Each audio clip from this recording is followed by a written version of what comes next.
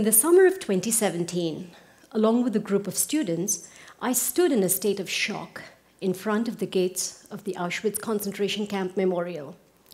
We were trying to make sense out of this aura of gloom and terror that we had just felt inside. You see, Auschwitz was a death camp established by Nazi Germany in occupied Poland during World War II. There they murdered over 2 million innocent victims, majority of whom were of Jewish descent. Inside the memorial, we saw evidence, stunning evidence of this mass murder, right? Piles of items, personal belongings of the victims, of the dead, which were confiscated by the Nazis.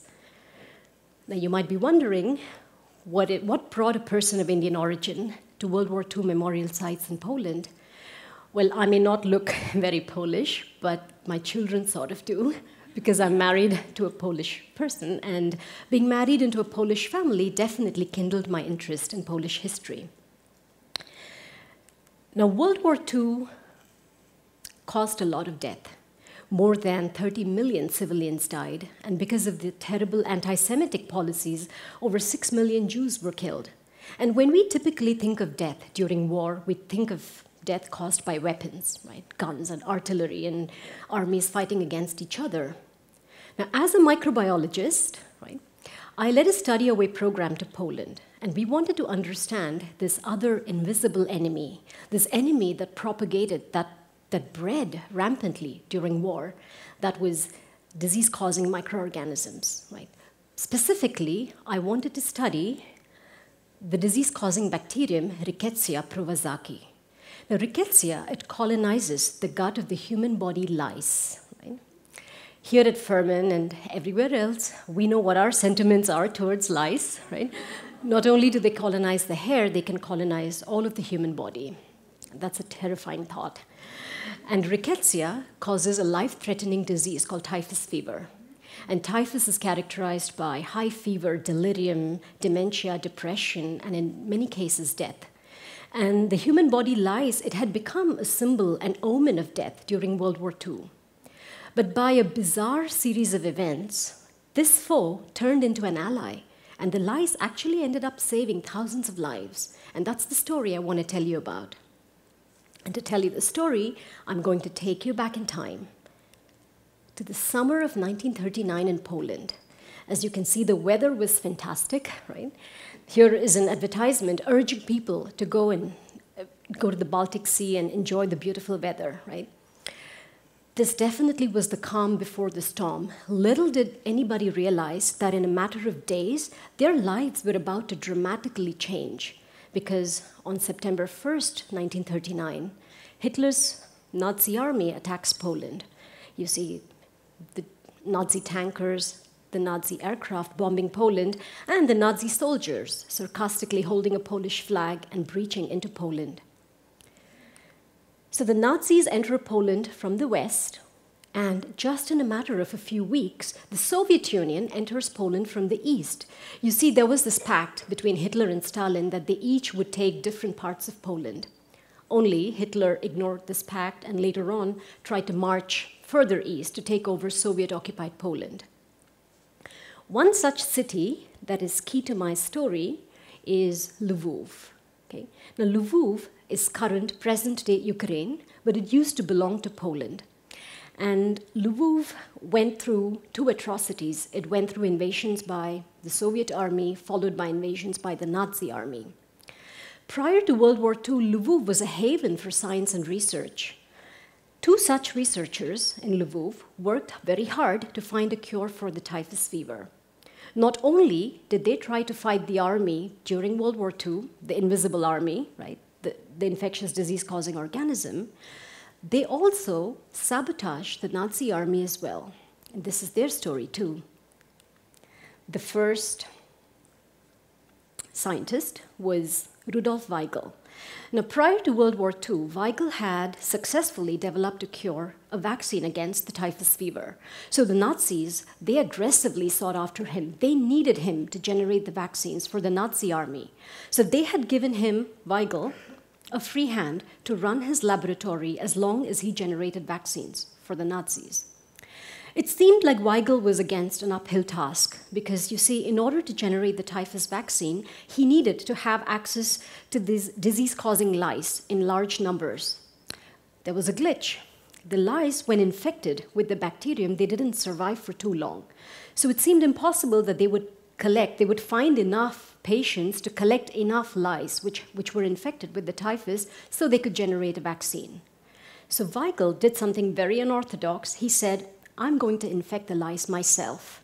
So what he did, he lined up hundreds of these lice in a row, and he proceeded, with their rear ends sticking up, and he proceeded to inject each one of them via the rear end, individually, right? Now, at this point, lice or no lice, I think they deserve all of our sympathy at the moment. But after the lice have been infected, they had to be fed. And here was the second conundrum. These infected lice, which had the bacteria wouldn't propagate when they were fed with blood from rabbits or horses. They needed human blood. So what Weigel did, he recruited volunteers to feed the lice, right? So then what he would do after he infected the lice, he would pack them into little matchbox-shaped cages, which had a little mesh on one end. So through the mesh, the lice could bite through the human skin, but they wouldn't land on the human skin, right? Then once the volunteers came in, he would put this contraption, tie it onto the limbs of the volunteers, and after about an hour of feeding, you can see the proof, bite marks on the legs of the volunteer. And you might be wondering, why on earth would somebody volunteer to be lice food, right? Well, many of these volunteers were Jews, or they were members of the underground resistance army. Because you see, if you were volunteering in Weigel's laboratory, the Nazis did not take you to concentration camps. So they were willing to risk contracting typhus fever rather than being taken to concentration camp. But Weigel had a way by which his volunteers would not contract typhus. The mantra was no scratching. You see, when the lice bit into the humans, they did not inject the bacteria directly into the bloodstream. Rather, during the process of feeding, they defecated. And in the excrement was the bacterium, and when the human started to scratch, they made abrasions on the skin, and that's how the bacteria got into the human system. So simply by scrupulously not scratching, many of the volunteers did not contract typhus fever, and Weigel saved many lives. After the infected lice were fed, then he would dismember them to collect the guts where the bacteria propagated. He would put them in this giant mortar and pestle, and in the presence of chemicals such as phenols, he would extract the vaccines and package them into bottles such as these. Now, to make the vaccines, Weigel needed access to a lot of lice. And so Weigel and his team had easy access to the ghettos where a lot of lice flourished because of the unhygienic conditions there. And in the pretext of collecting lice, on the slide, they would distribute thousands of these vials of vaccines to the inmates of the ghettos, saving their lives. And to meet this demand from the Nazis for the vaccines, sometimes Weigel and his team would dilute the vaccines they were making and supply the Nazis with less than effective vaccines. So while seemingly towing the line, Weigel fought his own battle, right, against the Nazis. The other scientist I want to talk about is Fleck. Now, Fleck and Weigel, they teamed up. They were in the same lab. And Fleck was working on the typhus vaccine as well. Fleck was Jewish, and he was taken first to Auschwitz and later on to another concentration camp called Buchenwald. And at Buchenwald, Fleck was ordered to generate typhus vaccine, and the Nazi officer overseeing Fleck was Ding Schuler.